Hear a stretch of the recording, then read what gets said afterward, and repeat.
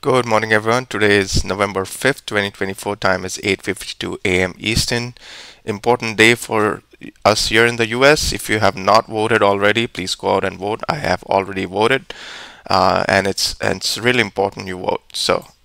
Looking at the calendar, again, important day today, tomorrow, this whole week, we can expect a lot of volatility in the markets. I won't be trading most likely, but I don't know. I say it every time, and I do find, a trade comes to me and I take the trade on.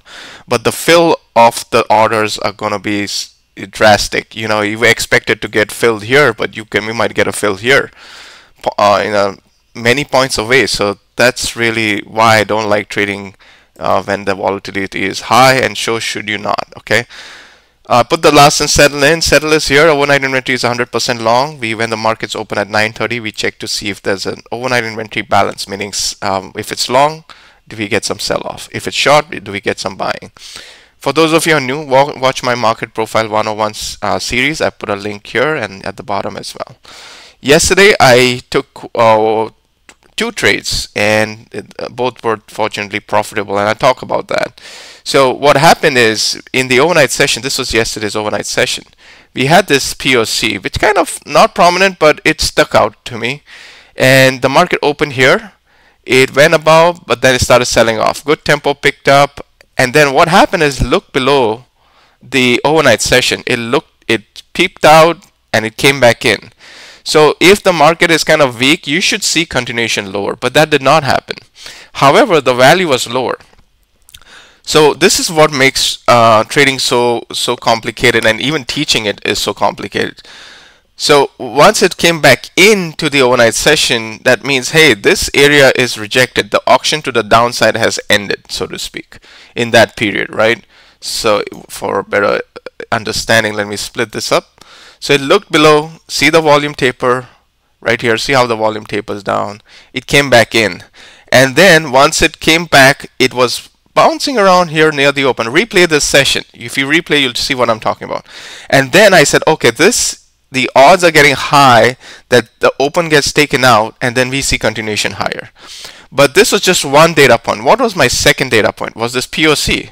What was my third data point? It was the session from the previous session, which I spoke about in my last video.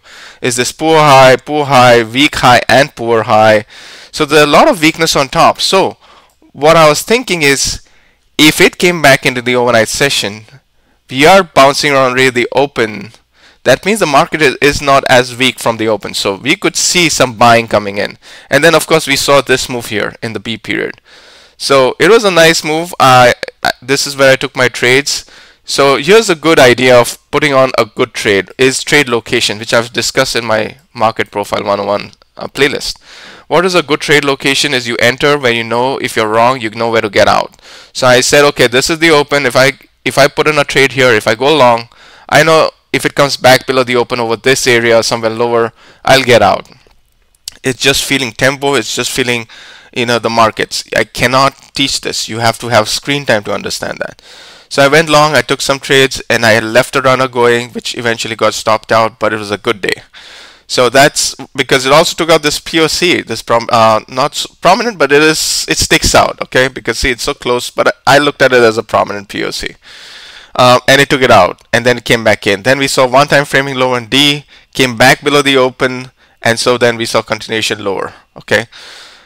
What's also interesting is I drew this, excuse me, I don't know why that opened.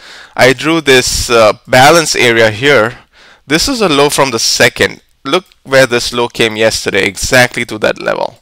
So what it's telling me is this is just short-term traders. We all know that no big traders are trading right now with the volatility, with the elections. They won't be trading this market. Even today, you might not have great volume. It's just traders who are sitting in the pajamas trading for all you know, so like you and me. But yeah, that's what it is. So be cautious. This is very visual level. Now what's going to happen is election results are going to be out tomorrow, day after. We'll know what exactly has happened. And then we could expect a lot of volatility. This balance zone is to be considered. Watch out for the breakout of balance to the upside or the downside, and a breakout failure for that matter. Upside, downside, breakout failure. It might just go down, come back in. If it does come back in, the odds are high that it goes to the opposite end of this balance. Again, these are all basic 101, so watch Market Profile 101 playlist.